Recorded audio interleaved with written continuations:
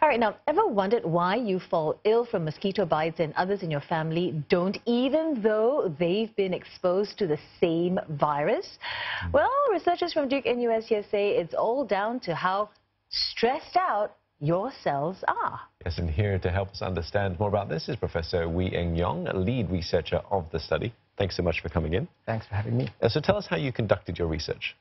So we used the yellow fever vaccine to kind of simulate an infection. The yellow fever vaccine is a live vaccine. It's just a very weakened form of the yellow fever virus, which is a cousin of dengue virus. And so when you give that as a vaccine, when you give the vaccine, it actually causes an infection. And about half of the people who receive the vaccine will get a very mild flu-like illness about 5 days after they get vaccinated. So, but nobody really understands why some people get it, some people don't, and that's why we looked at, tried to answer why this is so. And so we looked at what happened, what was in their blood just before we gave them the vaccine and how this predicted the outcome of vaccination.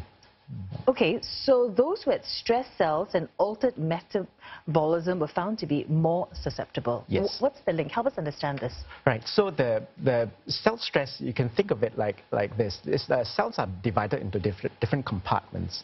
And one of these compartments is called endoplasmic reticulum, long word, but you can just think of it as a factory. So very much like a factory is making products and it has a quality control check. So when something goes wrong, they're like a factory, it tries to slow down the production, goes back and try and correct whatever that's wrong. Right? And in the process of doing that, that's called stress for the cell. Right? So it looks like the immune cell is probably activated by something, we don't know what that is, and it's churning out new proteins, and in the course of doing that, it's making errors because it's now speeding up in response to whatever stimuli that is.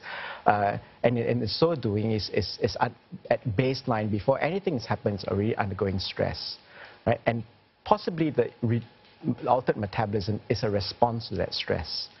So then when you add on top of that a virus, which when it infects, it needs energy, it needs to make new proteins. Now it's really jamming up the factory and it's trying to draw more energy from the cells, and everything then goes haywire. And then the cells, when it detect that it's way too much stress, it just shuts everything down. That's cell death. So when that happens, then that's the whole, it triggers a cascade of events that eventually lead to symptoms.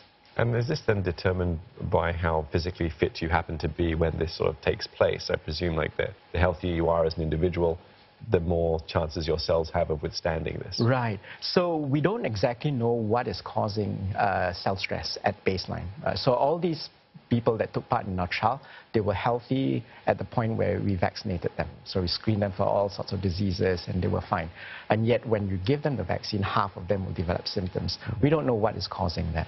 It could be genetics. It could be the composition of the bacteria in the gut, also called the microbiome. How that affects the immune system is something we're just beginning to scratch the surface to understand. It could be the body weight. So we know that obesity places stress on the immune cells, and so that could also predispose some people to symptoms, whereas others do not get symptoms.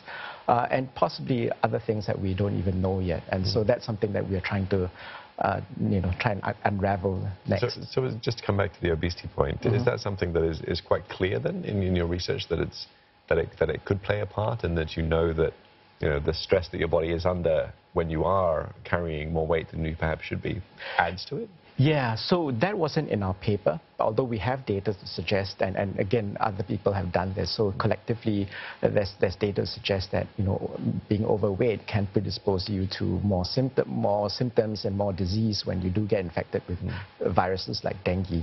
And we know from experiences both in Singapore and many other places, children and adults who are obese tend to get worse dengue. More severe dengue. So, but cells also age, they age as we age as well. So does it mean that the older you are, the more susceptible you will be, and the younger you are, more susceptible you will be to, contracting all sorts of viruses if your body, is introduced to it? Right. So this does not, our study doesn't explain whether you're susceptible to infection or not. It explains whether you're susceptible to disease when infected, right?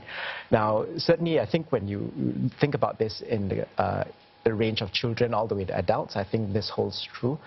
At the extreme end, the other end, the older adults, it gets a little bit more complicated because there's also immune senescence. So the immune system is not as activated as younger adults, right? So whilst this process may apply, but it may not trigger the same level of response as the same process would if this would happen in a younger adult. So that extreme ends tend to get a little bit more complicated. Although you're right, you're absolutely right. There's more stress to the cells. Yeah. And what's next for your study? What happens now? So the next thing is whether we can prevent this. So we're asking this in 2 stages. The first one, as I said, the stressed cells then trigger a series of response that results in an activated, even more activated immune system that is actually about 3 to 5 days ahead of the symptoms. So if you know that it's happening ahead of time, then can we block this process, and would that then completely get rid of symptoms even though you have the infection? So that's the next thing we're doing. The trial is already funded, so it's starting. But we're hoping to do another trial where we try and downplay or tone down the stress cells even before they get infected.